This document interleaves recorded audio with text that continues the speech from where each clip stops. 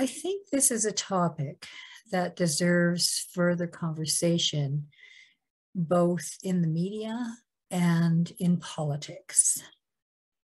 The Washington Post put out a story where it showed that a lot of people are being left behind. The people that are being left behind are the people without college degrees. These are people who have been sending out hundreds and hundreds of applications for jobs, but in most cases, they'll be lucky to get one response. And a lot of times that response might turn into an interview, but then it's a no. All job applications appear to require college educations. So they want a bachelor degree, or they want a bachelor degree or an associate degree. In the meantime, employers are complaining that they can't find workers. And yet, some of these people without college degrees may have been doing the job that the position requires. They may have been doing it for years, but because they don't have the degree, they don't get the job. In the United States, 4 million adults without college degrees can't find work.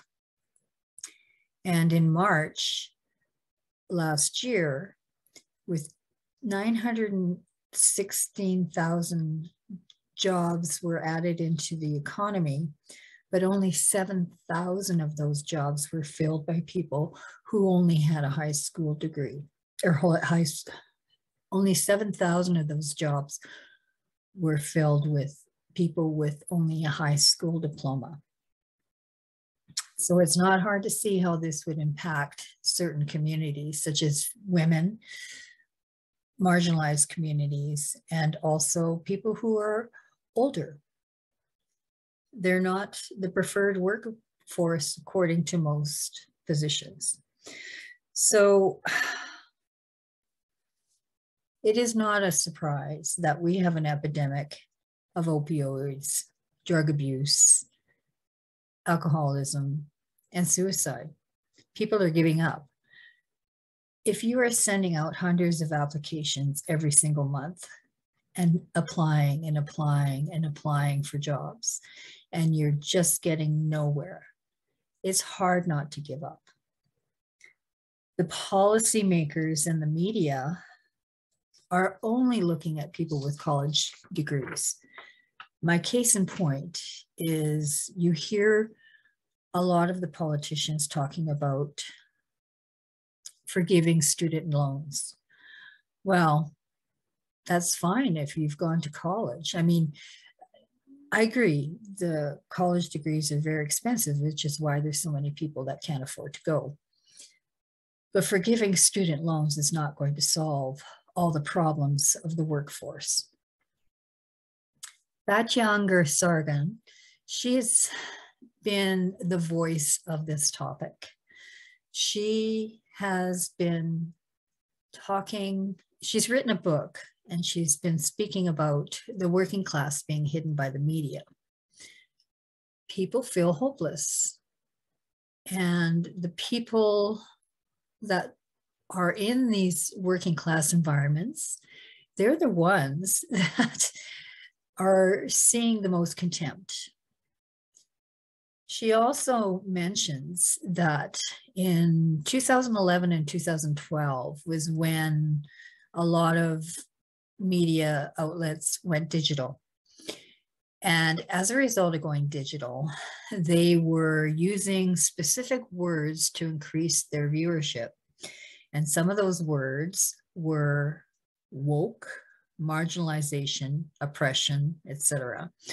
And these words were used to attract the affluent white readership. So as a result, we have people not being heard by the media. This was the start of the obsession with racism and power. And well, all you hear is about racism and power, What it really comes down to is class. So very few people are really speaking to the working class.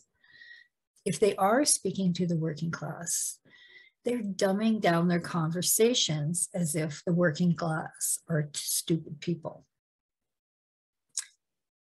Look at CNN, look at other news outlets where you have panels. A lot of coverage is steered away from basic reports, stand-up reports, to panel discussions. And a lot of that has to do with filling time because of 24-hour cable. When you look at the panel discussions, I'd like you to show me, send me a link of an example where the pundits represent the actual working class. It's hard to find. All the people that sit on the panels are lawyers, doctors, former politicians. These are people who are affluent, and most of them are white. So representation matters, and it matters not only when you're looking at jobs, particular jobs like the Supreme Court or even sports. Representation matters in the media. It's not about hiring a Black guy or an Asian woman. It's about who you are speaking to.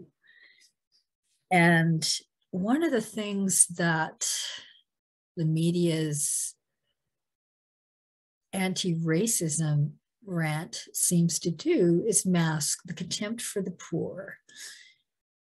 And Sargon goes into more details on this in her blogs and her books and her interviews.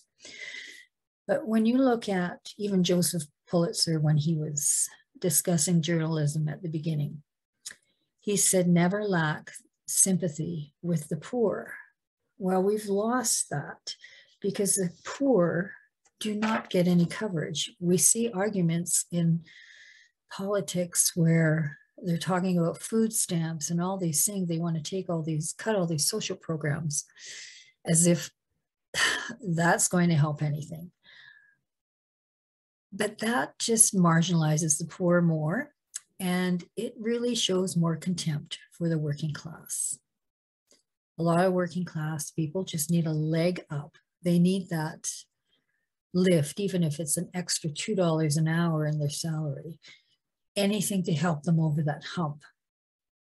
But now they can't even get a job because every single job requires that they spend $100,000 to go get a 4-year college education, which is never going to happen because they'll never be able to afford it. A lot of people will do this part-time and get their degree eventually over time, but that doesn't help them in the short run.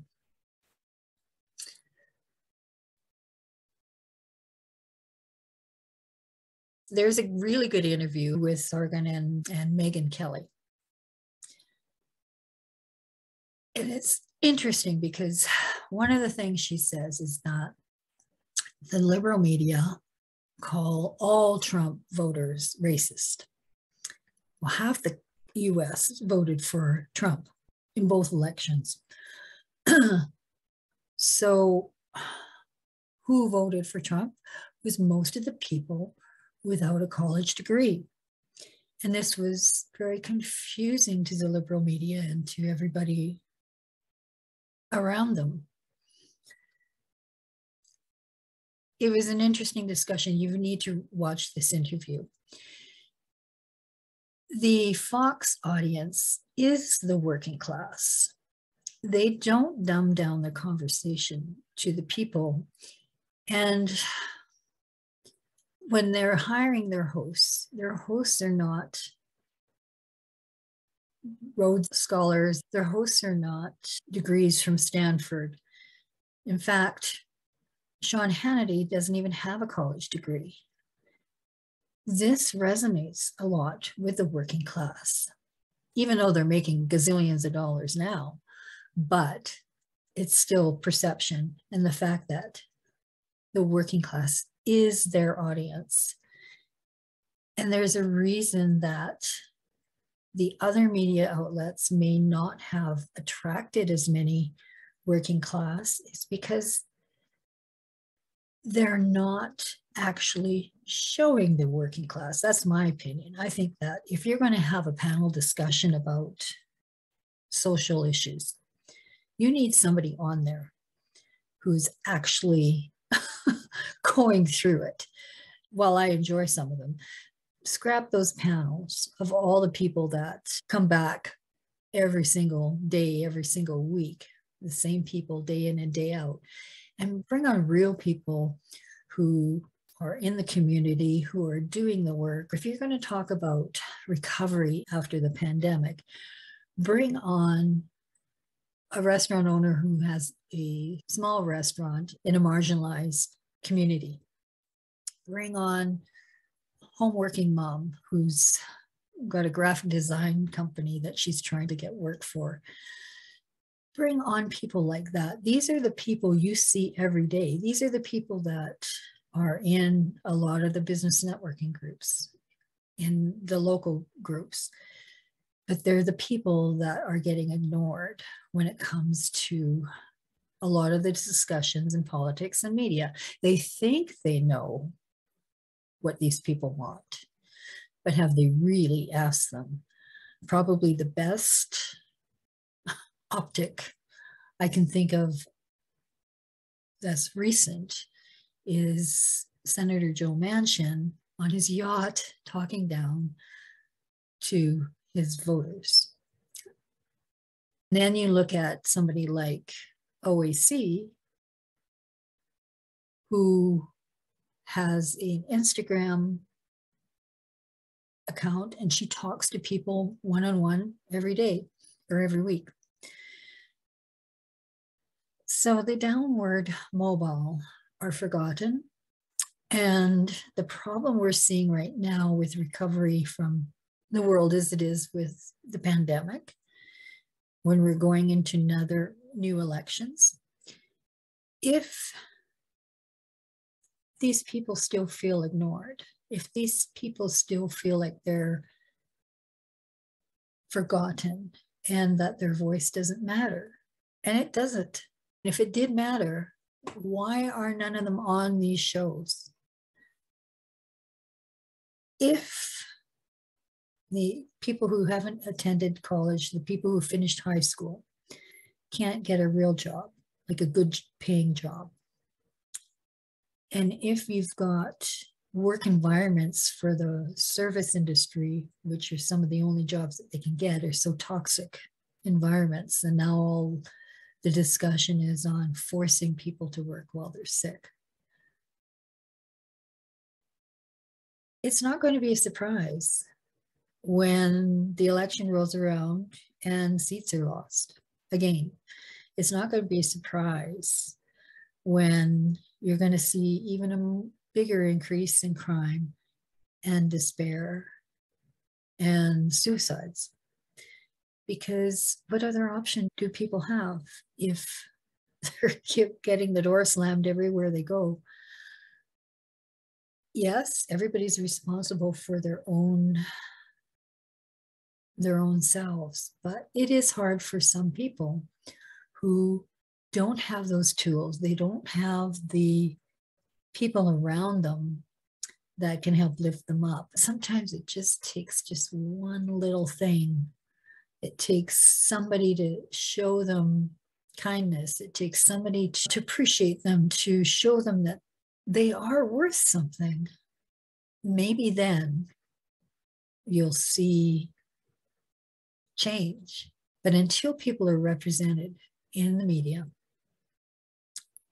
not just the media themselves, but until they're represented as the actual people who they go to for advice and commentary, until you see people in politics going to the people, not just during election time, and hearing them out, listening to them, and getting ideas. until that happens, or at least until people feel that that's happened. It's going to be an interesting next couple of years. It is disheartening, but I think this needs more discussion on every station, every newspaper, every blog. It's a discussion. Let's see where it goes. But I found that this Washington Post interview and these other posts by this author and journalist were interesting enough to do a commentary on it, because nobody else seems to be talking about it.